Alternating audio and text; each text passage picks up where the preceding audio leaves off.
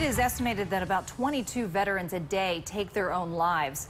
Many are burdened with the stigma associated with mental health issues and the military shame surrounding post-traumatic stress. They instead turn to suicide. Our next guest knows all too well how they feel. John Koelsch is a local veteran who nearly took his own life. He and others are now working to help those who often suffer in silence. Welcome, John. Great to have you on the show. Thank you. Tell us a little bit about your story with depression. You were in Vietnam, right? I'm a Vietnam combat veteran.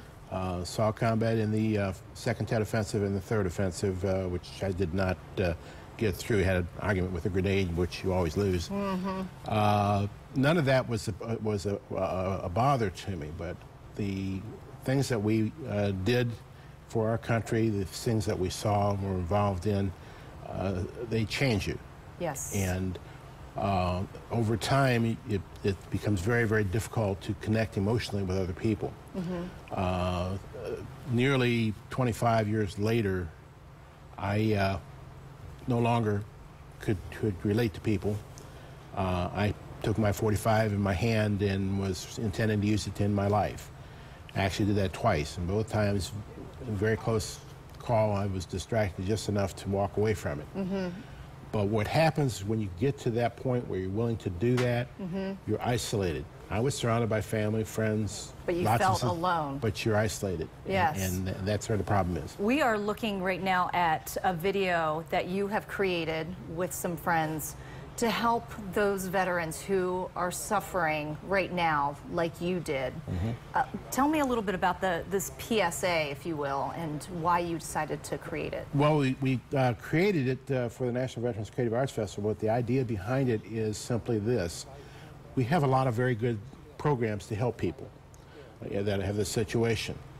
But when you're isolated, you just don't see them, you don't feel them. Right. So we wanted to create a video that we could play on TV, in hospitals, wherever, that will get the attention of those people.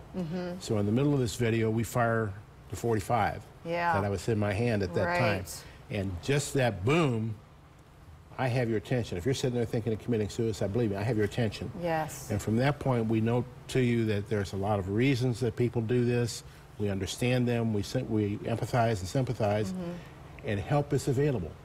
And then we end with a message from me about my own experience and saying, please don't leave us. Right. And then Dr. John Koelsch, who did the video with me, tells you where you can get assistance. Okay. We don't have a lot of time, but I do want to just mention, what would you say to family and friends who may have a loved one that they're seeing that they are seeing the signs that they're depressed, that they're scared, that maybe they're going down this rabbit hole, if you will?